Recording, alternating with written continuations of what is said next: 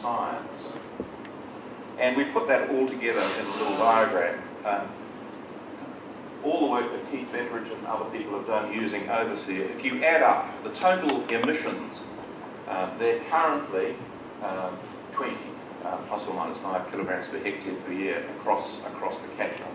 From what we can determine back in the 70s, it was about half that. Sheep and beef, it's land use in the catchment has changed now with Holland Armour amongst other people buying into it. I'm not sure what the numbers are now, but when we were studying it, 20. Mike Stewart has shown that the mean residence time of the groundwater, and it's a groundwater-dominated system, is about 40 years. Roland Stinger and others on the Spidey side, up the top of the catchment, have shown that where the waters go anoxic, there is significant removal of nitrate by denitrification. So there are some nitrogen losses. Fleur Matheson has looked at nitrogen removal in wetlands in that system and found that it's not particularly significant. The wetlands are extremely old and they seem to be leaching as much nitrogen now as they're taking out. They transform it rather than remove it. But the really interesting thing is that down at the bottom of the catchment, we've done a detailed nutrient budget, and we find that what's coming out is only 5 plus or minus 1 compared to 20 going in. So what we don't know is whether 20 divided by 5, whether you've got 75% nitrogen loss or whether it's partly there's surprises coming through the system. So the losses are somewhere between 75 and 50. And I simply use this as an example of the fact that the science of nutrient delivery is quite complicated. Now I know that people in the front room were saying I wasn't allowed to say that life is complicated, but the science is, and one has to bear that in mind.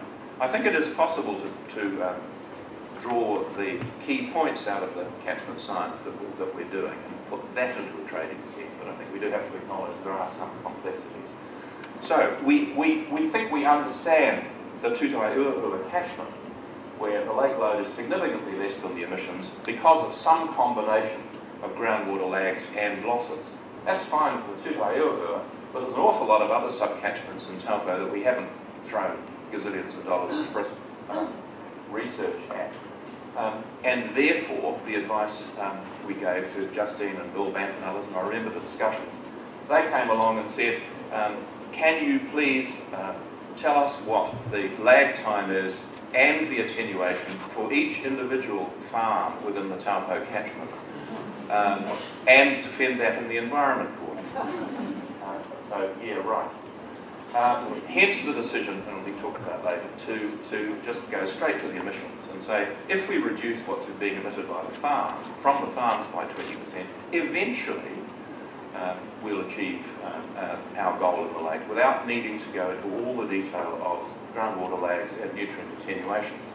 Okay, Rotorua is slightly different for 2 reasons. First of all, we have a very good history of land use in that catchment. We also have pretty good history on the groundwater lags. Some of Claude Taylor's early bomb trivia work was there, and there's been a lot of work subsequently. So here's GNS's science. This catchment up here has about 110-year mean residence time. The Awa 61, the Nongataha 15 years. So the residence time of the groundwater is well documented in that system. And so we thought, well, here is an opportunity to put together a catchment model for the lake. We went to Scandinavian model called HBV, and we adapted it for use in New Zealand. So in each of the catchments, it has a lot of soil stores. So it is moving some nutrient quite quickly into the system, and it also has aquifers underneath, which moves some of it quite slowly into the system. And we've been able to use the Rotan model. Here is historic nutrient loads, measured nutrient loads. Here are predicted annual nutrient loads from 1920 until present day.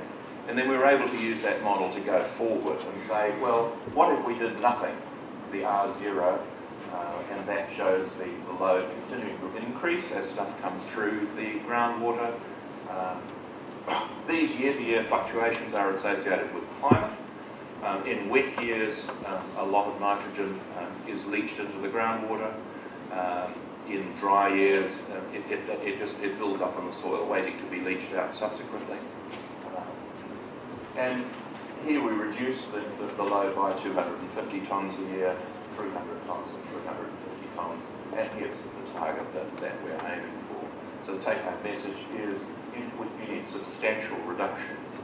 And you can play this game, it's a sort of a top-down game. It's what if half of the dairy farmers in the catchment started growing pineapples, then you could put that into the model and run it forward.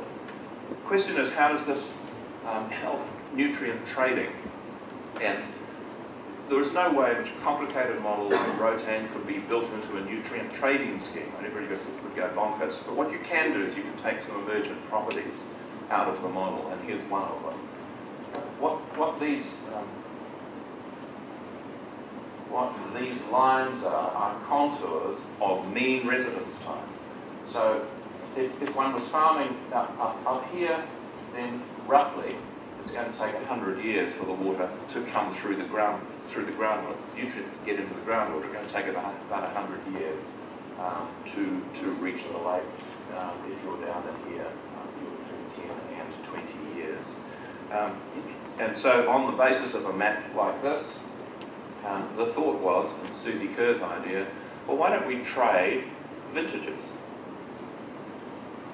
In other words, here's our cap. This is the shrinking cap that Hugh talked about, which says that in the year 2030, we want 650 tonnes of nitrogen to be reaching the lake. Eventually, we want 435 tonnes of nitrogen to be reaching the lake. So we have this cap over time. So what we do is that we generate 650 coins, date stamped 2030, and we trade them. Susie said trading's easy once you've decided what you want to do. Ditto, in 2050, we want 618 tonnes a year. So the mint generates 618 date stamped 2050. So how do we use them? You have to know which groundwater lag zone you're in. So if I'm farming in a 50-year lag zone, then in order to do something in the year 2000, I need to have enough of these coins, date stamped 2050, to match my emissions from that year. And one can buy and sell those vintages, realizing that people of different lag zones will be interested in buying different ones. So in summary, and I think we'll probably be hearing some more about this scheme later. In summary, what the science has sort of said is that in Taupo, there were so many unknowns about groundwater lags and attenuation that the decision to reduce emissions without worrying about groundwater lags was the sensible decision to make on the basis of the science that was there. In Rotorua, the lake target had been set at 435 tonnes a year, but in order to relate that back to what was going on from the farms, one needed to do some sophisticated catchment science, which we did as a thought experiment. People will talk about that some more. And so one of the possibilities was that you would trade date-stamped emissions. And the real question is, was that additional complexity worth it? But I'll leave that question for others to answer.